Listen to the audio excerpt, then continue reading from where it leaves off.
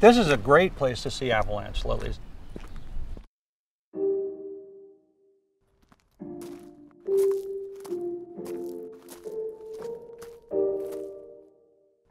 Vista Ridge in particular, because of the post-fire circumstances in the environment, I think that this is the biggest profusion of them. The first thing is that you notice them from a distance. You're looking down because these are flowers that bloom low to the ground.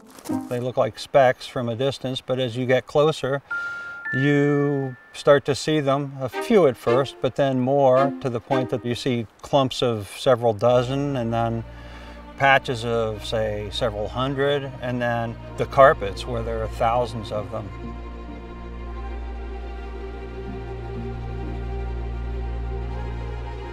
It's overwhelming in a really, really nice way.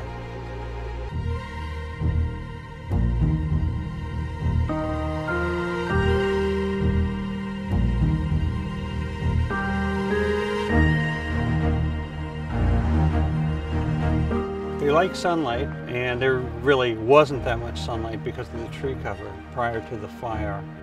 Wildfire can be, and often is, a very favorable thing for wildflowers. I think it's pretty darn nice, that's what I think. And I think that we're lucky to be here.